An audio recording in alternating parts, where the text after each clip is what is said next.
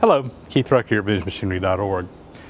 Well, I'm out at the Georgia Museum of Agriculture today. I'm standing next to our steam locomotive. And if you've watched my channel a lot, you've probably seen this locomotive and you're thinking, well, something's missing. Well, there is. We've had to do some pretty major overhaul of some stuff unexpectedly on the locomotive, and I thought I'd give you guys an update on what's going on here. I've been involved with this project to a certain extent, quite honestly though, because I've been working and they've been doing this during the week when I'm at work. I haven't been able to help out a lot with it, but I have been out here periodically pitching in. Don't really have a lot of video of us working on this. I did take some pictures, but I did want to kind of give you an update. So a couple of weeks ago, as we were doing our maintenance on the locomotive that we do every year in August or what have you, we had a boiler company come out and pull the refractory out of the inside of the firebox to replace it. It was starting to get in kind of bad shape and need to be replaced. It's something you have to do from time to time. But when they pulled the old refractory out, they exposed the inside liner of the boiler and the flue sheet or tube sheet, where the tubes in the back of the firebox, the tubes go through the boiler. Unfortunately, we'd had a tube or two that had a little leak in it, and it was allowing some moisture to get between the refractory and the boiler plate. And over a period of time, and probably in combination with just combining with the combustibles in the firebox, creating a very acidic, corrosive fluid that was in there, and it has just started eating away at the actual tube sheet. Now, it wasn't really a safety concern. There was still plenty of metal there, but there was some pretty significant pitting in there. And the big issue was the pitting was so bad that they couldn't get the tubes to seal up when they tried to seal them. So basically what we are having to have done is we're having to have that entire tube sheet cut out of the old boiler and replaced with a new tube sheet. Very, very intensive, very invasive, and very expensive repair, but anyway, that's where we are. The job could have been done on site, but quite honestly, we were going to save a lot of money if we took the boiler off the locomotive and sent it up to the boiler shop that's going to do the work for us, so where they could do it on site in their facilities. So that's what we opted to do. So over the course of the last week or so, we've been taking the whole locomotive apart from basically the chassis up, one piece at a time, and getting it ready, getting that boiler ready to ship off.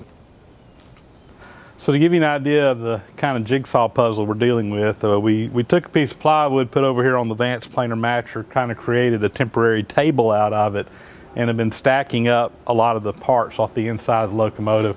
Most of this came out of the cab. This is the piping, steam piping, valves, everything, pretty much, all the individual little pieces, and we took them off one at a time. They've been labeled. We took a ton of pictures.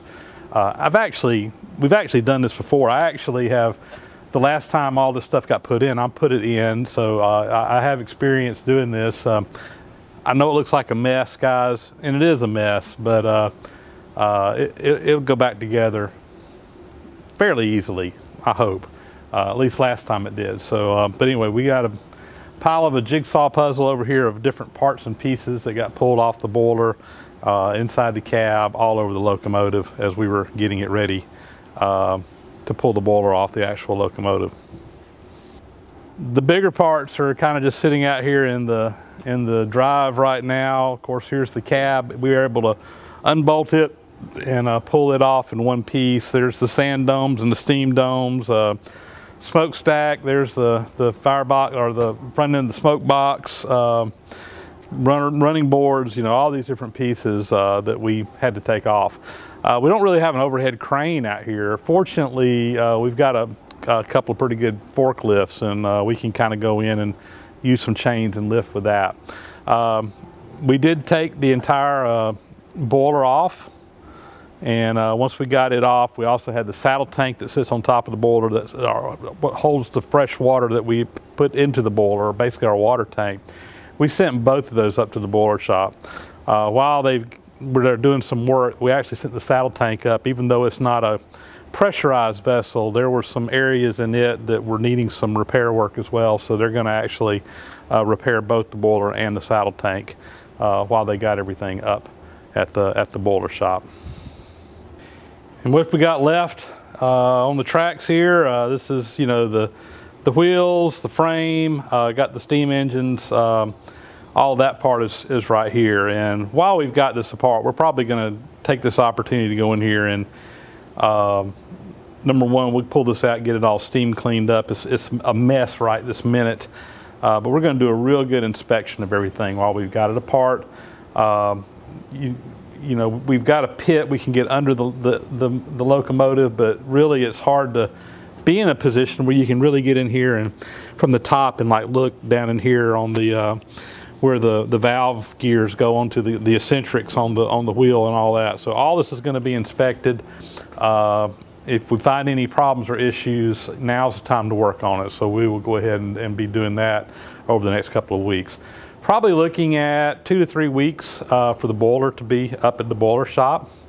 And again, while that's going on, there's some things we want to get done since we have the opportunity. I've actually got a list of several projects, little bits and pieces, some new parts that need to be made, some repairs we're going to do to some things while we got things apart. So we'll probably have some good video opportunities for you guys to see some individual repairs on just bits and pieces off the locomotive over the next few weeks or months as I have time to get out here and do this. Once we get the boiler back, it'll go back on and then we'll start reassembling things. If it's possible and if I'm, you know, when I have time to come out here and be involved in some of that, I'll see about shooting some video. Quite honestly, you know, again, even though I was out here for part of the disassembly, but we were just working so fast and furious, you know, there's not a lot of room up in the cab when you're pulling steam pipes and stuff off to have cameras in there, particularly when you got multiple people and swinging pipes around. So it really wasn't a good videoing opportunity. And then too, we were quite honestly in a rush to get it done. And anytime you set the camera up, it basically doubles the amount of time it takes to do anything, it seems like. So again, no real video on this. But I wanted to give you guys an update. I thought you'd find it interesting. And hopefully we'll have our locomotive back up and running again very soon. We've got some events in December around Christmas that we're planning on running. We always do a North Pole Express in Christmas. We have a Victorian Christmas celebration out here at the museum as well. And we really want to have the locomotive back up and running by then. You know, I'm shooting this video toward the end of September, which gives us a little over 2 months to get everything done. Like I said, it'll take about 3 weeks probably until we get the boiler back, and then we'll start reassembling things. Hopefully we can meet those deadlines. Hopefully we won't run into any major snags along the way. But again, I thought you guys would enjoy seeing this. You don't get to see a locomotive taken apart very often, and you don't get to participate in disassembling and reassembling a locomotive very often. But fun little project. Wasn't on the agenda, I promise you, but it became necessary, and we're going to get it done.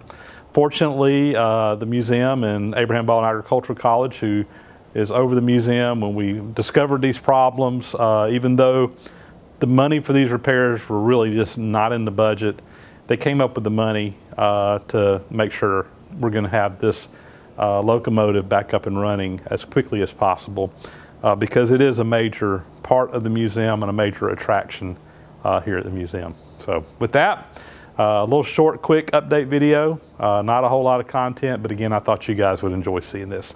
We'll talk to you later.